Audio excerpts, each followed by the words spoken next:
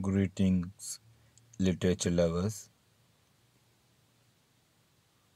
We were talking about the American Revolution and how France helped America in the Declaration of Independence, and France formally approved British American terms, and America alone gained from war. That's the signing of Treaty of Paris. Painting by Benjamin West portrays John Adams, Benjamin Franklin, Henry Lawrence, William Temple, and Franklin. The American society during the war includes the casualties of 10,000 British and 25,700 Patriots. The soldiers' death and Patriot troops outnumbered the British, were poorly fed and clothed. Only 28% of those who died were killed in battle. The rest died from disease, of exposure, or as prisoners. So, women in the Revolution, Polly picture, you can see, and women supported the cause.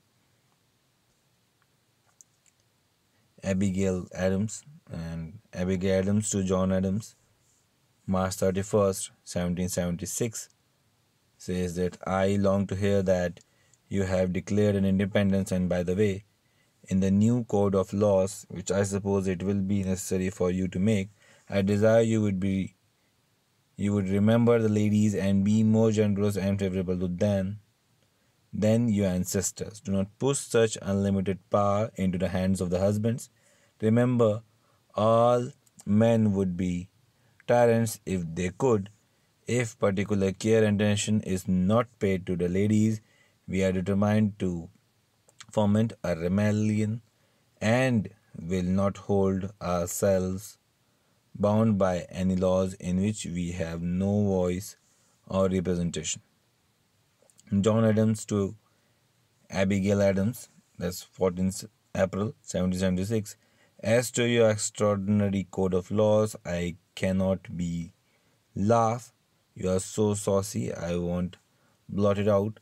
Depend upon it, we know better than to reply our masculine systems, although they are in full force. You know they are little more than theory. We dare not exert our power in its full latitude. We are obliged to go soft, fair, and in practice, we know we are the subjects. We have only the name of masters, and rather than give up this, we would completely subject us to the despotism of the petticoat. I hope George Washington and all our brave heroes would fight.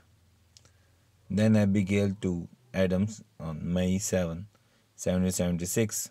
I cannot say that I think you are very generous to the ladies, for since you are proclaiming peace and goodwill to men, emancipating all nations, you insist upon retaining an absolute power our wives.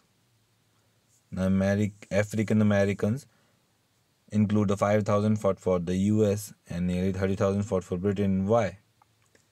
Then the Battle of Copen, William Rainey, 1845, an unnamed black patriot fires his pistol at the redcoats and saves the life of Colonel William Washington.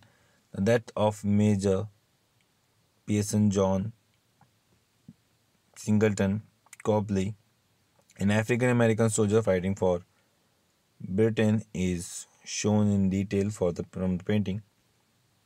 So you can see something new.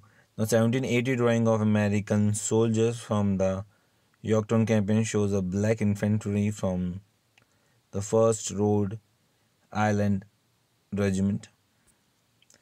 Talking about the Native Americans, most who fought in the war sided with British, since the US seemed a much larger threat in terms of land acquisition. Iroquois forced to move to Canada after the war, and the chief John Monster Brand fought led his troops on behalf of Great Britain during the Revolution. Gilbert Stuart 1786.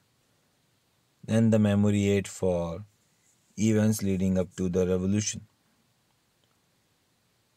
Pretty silly Tammy baked tea cookies inside freshly layered spicy dough. So this is the whole aid in proclamation 1763, Stamp Act 65, then Townshend Act. These are the short names it's called, so you can memorize it accordingly.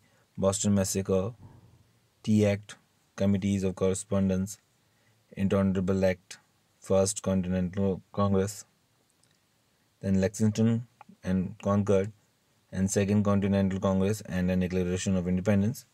So that's how it ends, and you can memorize it, and these are the short forms used in it. That's all for the American Revolution. Thanks for being part of it.